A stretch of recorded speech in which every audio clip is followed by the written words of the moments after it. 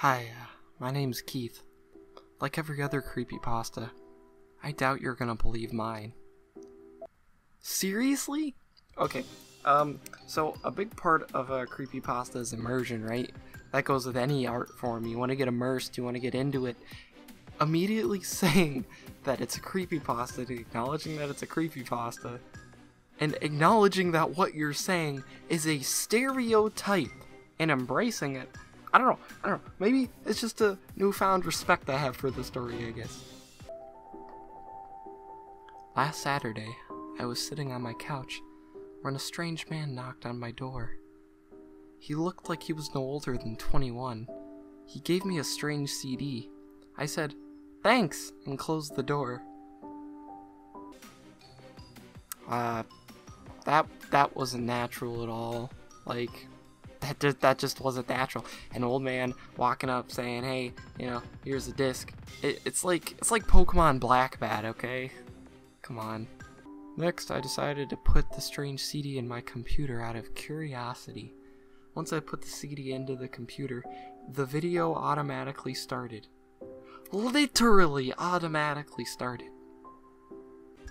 I wasn't saying that sarcastically, that's what it says. Literally in all caps, automatically started. As if it was spooky that some weird autoplay feature was enabled. I don't know.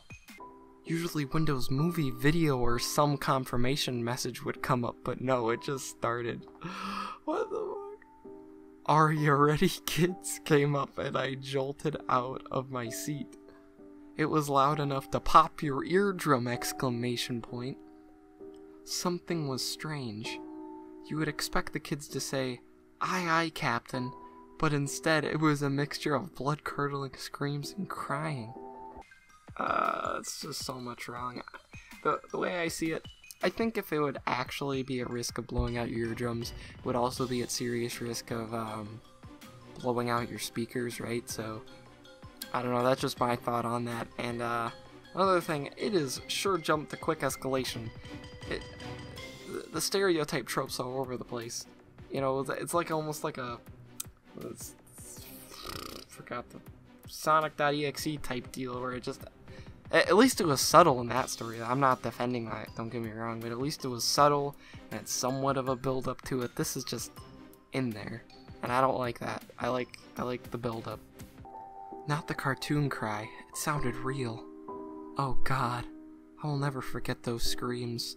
The normal intro started, but when SpongeBob was going to whistle his nose, his eyes looked inhuman. They were red. Evil, dark red. Period. They were red. Period. Evil, dark red. Period. Just stop. Just stop it. Stop. No. Just stop it. It's just structured wrong. I'm not even gonna get into the red eye thing. Every story that's bad has to have a red eye thing. I was just expecting it at this point. He didn't even whistle his nose. He just stood there for about 20 seconds. Then it cut right to the show. It started outside SpongeBob's house. It was the same frame for 50 seconds with no sound. Then a single frame flashed over the screen. Okay, this is a good time to address problems I just have with stuff like that in general. Would it really be unsettling if the person was scared and traumatized? One, there was no reaction to try to close the video. I would have been happy if the person would have said, "I tried to close the video, but it didn't work." It would have been shitty, but, at least we would know, because there's no reason why he shouldn't with how terrified he sounds. Another thing, one single frame for 50 seconds? Is it just me, or would that just instill boredom? That would not instill fear for me. The frame, with the frame, and no music. It kind of reminded me of Squidward's suicide. I went back and I was terrified. It's addressing Squidward's suicide in the story. It's time to stop! It's time to stop, okay? No more! I went back and I was terrified. It was a picture of something very evil. It was indescribable. That picture is burned in my head forever. Okay, so, a big part of what made a lot of good creepypastas creepy is either one of two things. One, the description of the thing being so on point you can't help but the picture and it sits here in your head. Or two, the unknowing factor of you don't know what it looks like or what it is, and that unsettles you because it's just up to the imagination. This doesn't make me leave it up to the imagination. It was a cop-out saying it's just undescribable. And get this, and then he says right after that, I will upload the video to YouTube as soon as I can. Mind, it will not be a screamer. Fuck off, story. Like, actually. SpongeBob started to take his normal route to the Krusty Krab. A few frames repeated themselves, but the music didn't.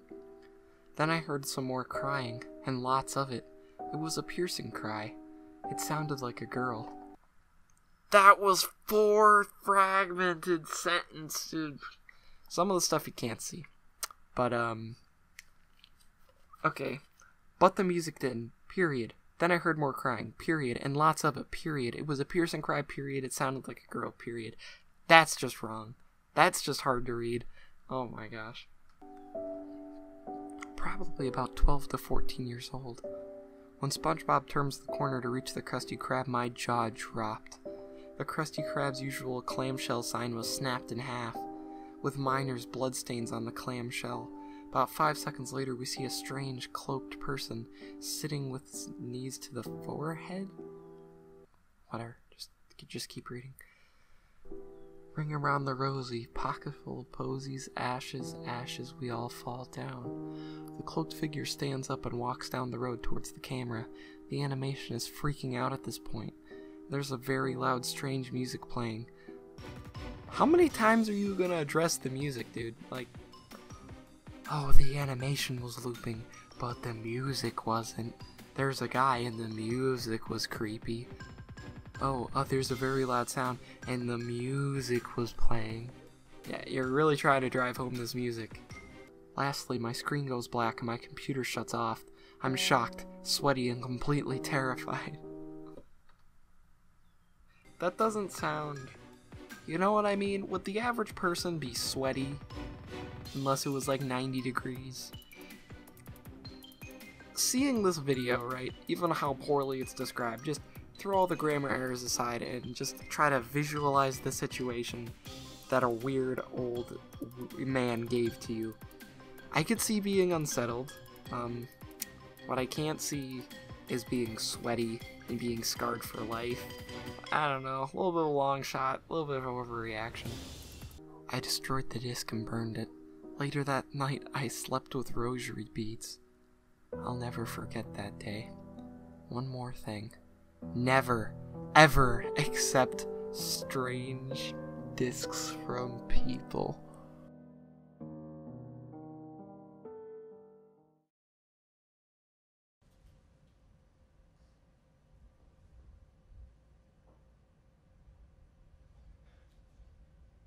You're a fucking idiot.